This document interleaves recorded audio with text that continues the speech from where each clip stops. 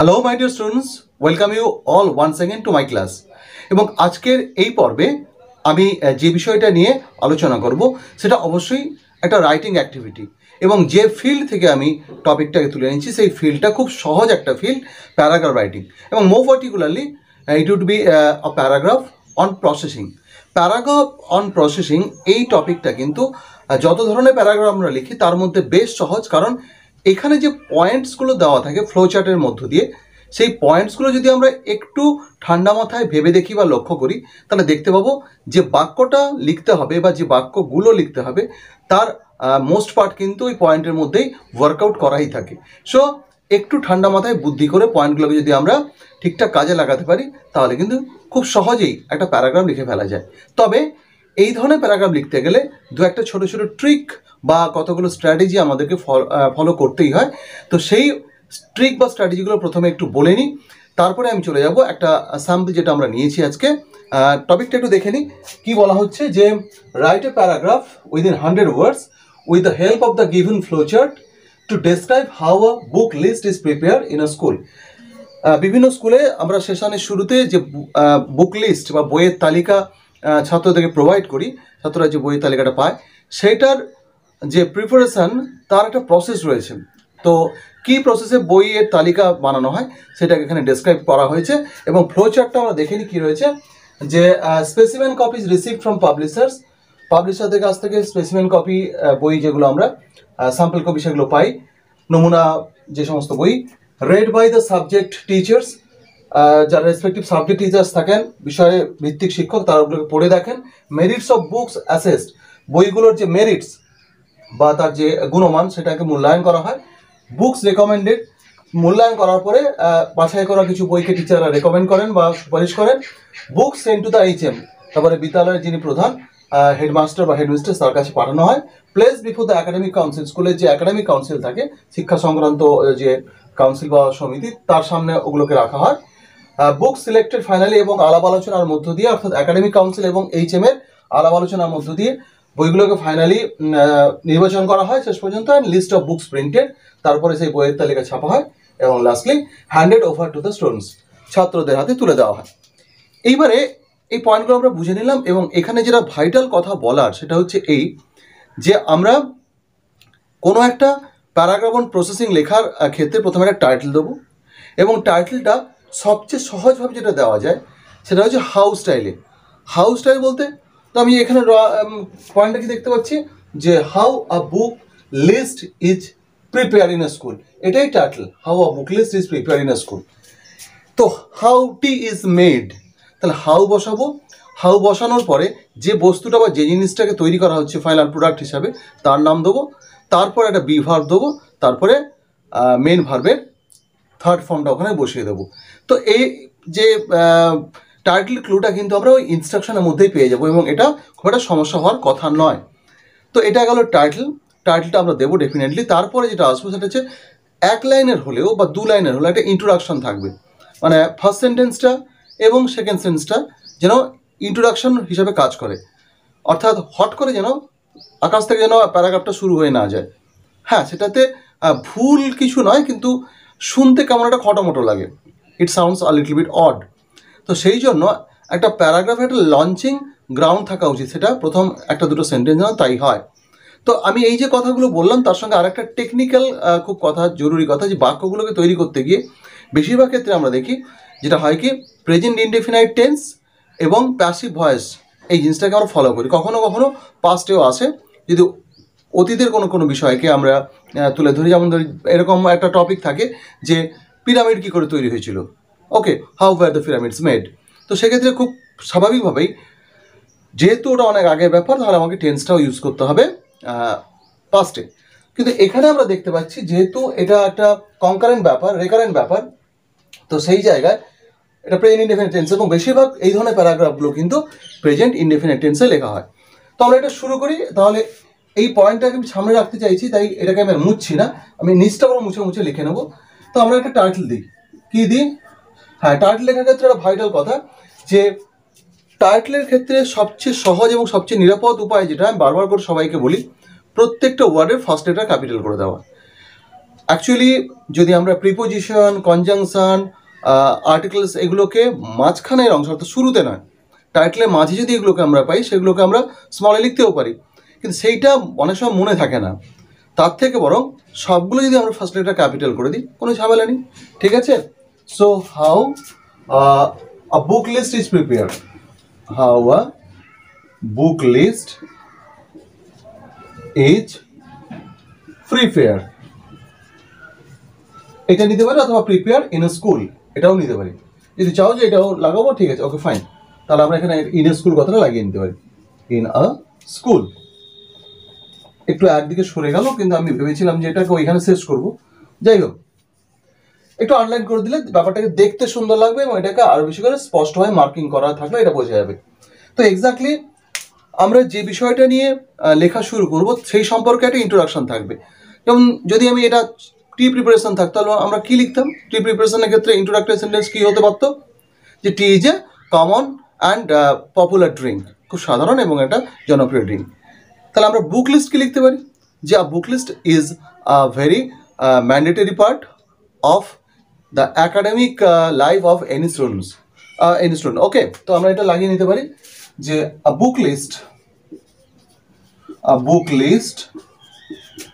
is a very important and essential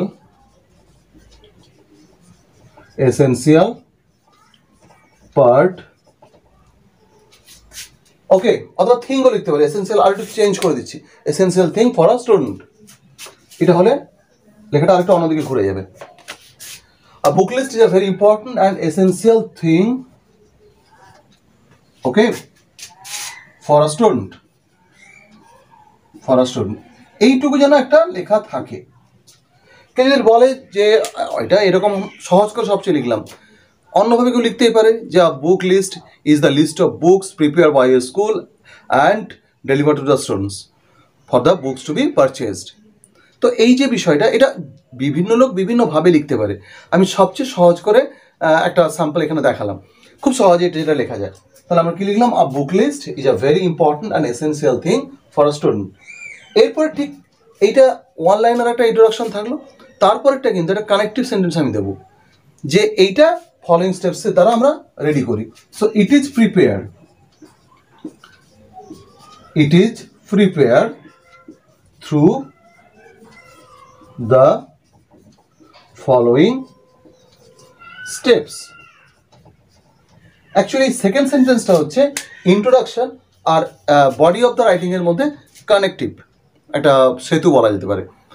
ইন্ট্রোডাকশনটা আমি বলে দিলাম, তার মূল জিনিসটাকে আমি তুলে ধরার আগে এটাকে একটা জাস্ট কানেক্টিভ হিসাবে ইউজ করলাম। তো এইটা হলো it is prepare through the following steps, ভালো কথা। এরপরে এটা আমরা দেখছি কি ফার্স্ট পয়েন্টে বা ঢুকবো আমরা, কি বলা হচ্ছে যে specimen copies received from publishers. Actually যদি এই পয়েন্টগুলো আমরা একটু ভালো করে নজর করে তাহলে দেখতে পাবো প্রত্যেকটা ক্ষেত্রে কিন্তু ম্যাক্সিমাম জিনিসটা বলে দেওয়া হয়েছে। মেন ভার্ব যেটা থার্ড ফর্মে থাকা সেটা রয়েছে, ঠিক আছে, আর কর্তা যেটা হওয়া উচিত এগুলো সব প্যাসিভ হয়েছে, তাই অবজেক্টটাকে কর্তা করে আমরা মানে অবজেক্টটাকে সাবজেক্টের জায়গায় দেখতে পাবো। Specimen copies received from publishers, মানে রিসিভ আমরা পাই পাবলিশারদের কাছ থেকে। তো সেক্ষেত্রে জাস্ট আমাকে এই মেইন ভার্বের আগে একটা এই কর্তার সাপেক্ষে যদি বি ভার্ব আমি ঠিকঠাক বসিয়ে দিতে পারি, তাহলে কিন্তু বাক্যটা দাঁড়িয়ে গেছে। মানে আমি যদি ভাবি specimen copies are received from the publishers, ঝামেলা খতম। কি পরেরটায় red by the subject teacher, এখানে রেড বলতে ওই specimen copies R red by the subject teachers, মানে একটা বাক্যের ম্যাক্সিমাম পার্টটা ওখানে করা থাকে। তবে কোনো কোনো ক্ষেত্রে অনেক সময় এই কাজটাকে কঠিন করে দেওয়ার জন্য প্রশ্নকর্তারা সে এইভাবে স্ট্রেট দিয়ে দেন না। যেমন ধর এখানে merits of the books assessed, এখানে দিয়ে দিল assessment of the merits of the books. তখন তোমাকে ওই নাউন থেকে ভার্বটাকে বের করতে হবে, ভার্বটাকে বের করে তখন প্যাসিভ ভয়েসে ভাবতে হবে, সেটা একটু কঠিন হয়ে যায়। যাই হোক, ম্যাক্সিমাম ক্ষেত্রে তোমাদের সহজ করে দেওয়া থাকে এবং আশা করবো যে তোমাদের খুব একটা সমস্যা হবে না। তো it is prepare to the following steps. এবার অ্যাট ফার্স্ট সর্বপ্রথম কি করা হয়? At first the specimen copy books অথবা দ্য স্পেসিমেন কপিজ লিখতে পারো, এটা একটু আমি চেঞ্জ করছি, the specimen copy books, specimen copy books Okay, are received লিখে দিতে পারো received by the teachers from the publishers হতে পারে received from the publishers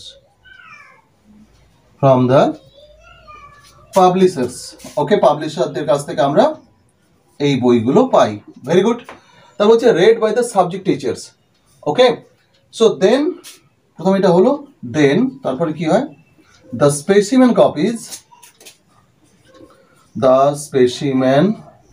copies are okay thoroughly read by the subject teachers, অথবা আর thoroughly যদি নাও হয়, are read by the concerned subject teachers। ওকে, সংশ্লিষ্ট যে সমস্ত টিচাররা থাকেন, concerned subject teachers। আমি অ্যাকচুয়ালি এটা একটু উপরের দিকে তুলে নিচ্ছি, কারণ যেহেতু কনসার্নড সাবজেক্ট টিচার্স কথাটা এটা আমি মুছেই দিচ্ছি। হ্যাঁ, তাহলে আমার লেখার জায়গাটা একটু বেড়ে যাবে। কনসার্ন পর্যন্ত আছে, তারপরে আমি আসবো। ওকে, so concerned subject teachers, fine. ওকে, তো এরপরে দেখতে পাচ্ছি কি বইগুলোর মূল্যায়ন করা হয়। আফটার দ্যাট লিখতে পারি। ওকে, অথবা এই পয়েন্টটাকে এর সঙ্গে আমরা লাগিয়েও দিতে পারি যে প্রত্যেকটা পয়েন্টকে একটা একটা বাক্য করতেই হবে, এরকম কোনো ম্যান্ডেটরি রুল কিন্তু নেই। কোথাও দেখা যাবে দুটো পয়েন্টকে জুড়ে একটা বড় বাক্য হচ্ছে, আবার কোথাও একটা পয়েন্টকে ভেঙে দুটো বাক্যও হতে পারে, as per the demand of the situation. তো কিন্তু আমরা এখানে যেহেতু একটা পড়া এবং মূল্যায়ন করা বিষয়টা কিন্তু অঙ্গাঙ্গিভাবে জড়িত, সো ইন্টারকানেক্টেড বিষয় হিসেবে আমরা এটাকে এখানে জুড়ে দিতে পারি। So read by the concerned subject teachers and the merits। Okay, merits কথাটা দেখতে ভালো লাগলো না, অন্যরকম দেখাচ্ছে কেমন একটা, তো এটাকে একটু মুছে দিই। and the merits of the books are assessed। okay, subject teachers and the merits of the books are assessed, fine। তাহলে আমার দুটো পয়েন্ট এখানে একটা বাক্যে ঢুকে গেল। তারপরে কি হয়, সাবজেক্ট টিচাররা বইটাকে রেকমেন্ড করেন। অ্যাকচুয়ালি জেনারেলি এটা প্রত্যাশিত যে বেস্ট কোয়ালিটির যে বইটা রয়েছে সেটাকে টিচাররা রেকমেন্ড করবেন। তাহলে আমরা লিখে দেবো এটাকে অ্যাক্টিভেও তুমি লিখতে পারো, সবসময় প্যাসিভে লিখতে পারো, কোনো কথা নেই। এটাভাবে লেখা যেতে পারে the teachers then recommend the best books, এটা হতে পারে। অথবা যদি প্যাসিভ ভয়েসে তুমি রাখতেই চাও তাহলে লিখতে পারো নাও। অ্যাকচুয়ালি আমি নাও লিখছি, কিন্তু সেন্সটা হচ্ছে দেন। এই যে আমরা বাক্যের শুরুতে যে সমস্ত প্রাসঙ্গিক শব্দগুলোকে আমরা আনছি, কানেক্টিভসগুলোকে আনছি, সেখানে সবসময় একই ধরনের শব্দ ব্যবহার করতে গেলে কিন্তু একটা বেশ মনোটনি চলে আসবে। তাই আমি একটু different types of varieties of কানেক্টিভসগুলো use করছি। তো নাও বসালাম, কিন্তু বোঝাবে সেন্সটা দেন। নাও কি আছে, দ্য বেস্ট বুকস আর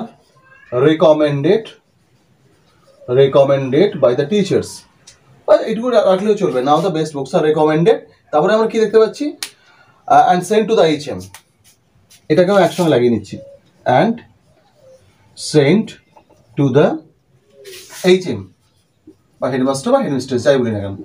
কেন এই দুটোকে আমি একসঙ্গে লাগালাম, এটাকে আলাদা বাক্য কেন করলাম না, কারণ এক্স্যাক্টলি এই প্রসেসগুলো অলমোস্ট ইন্টারকানেক্টেড প্রসেস আর কি, মানে সব ক্ষেত্রে ইন্টারকানেক্টেড, কিন্তু এটা এমনভাবে ব্যাপারটা এতটাই ক্লোজ নিড ব্যাপার, তাই আমি এটাকে আলাদা করে পয়েন্ট করলাম না।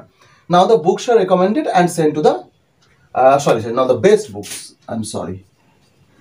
Best books are recommended and send to the HM। Best কথা এখানে নেই, কিন্তু আমি লাগালাম এই কারণে, কারণ মূল্যায়নের ক্ষেত্রে এই ব্যাপারটা আমরা দেখি। Send to the HM, place before the academic council. তারপরে কি করা হয়, HM একাডেমিক কাউন্সিলের সঙ্গে বসেন। সো আমরা লিখতেই পারি আফটার দ্যাট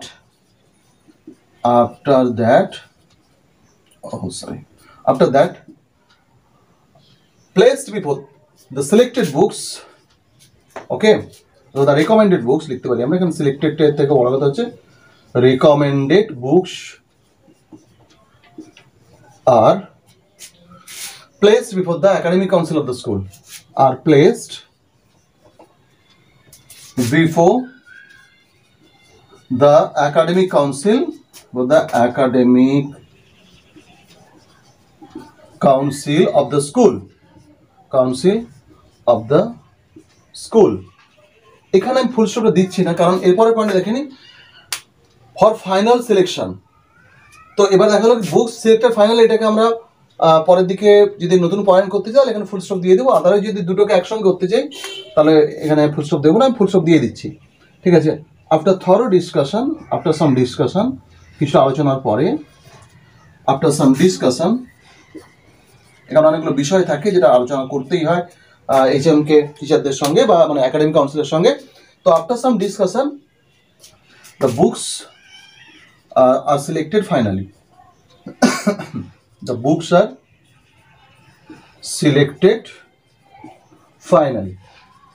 ঠিক আছে, তাহলে কি দাঁড়ালো যে after some discussion the books are selected finally, fine. তো এইখানে দাঁড়িয়ে আমরা দেখতে পাচ্ছি কি বই সিলেকশন হয়ে গেল এবং তারপরে ছাপানোর জন্য পাঠিয়ে দেওয়া হবে। দেন the list of books are is printed and handed over to the students. এটা আমরা একটা পয়েন্ট শেষ করবো। লাস্টলি বা দেন the list of books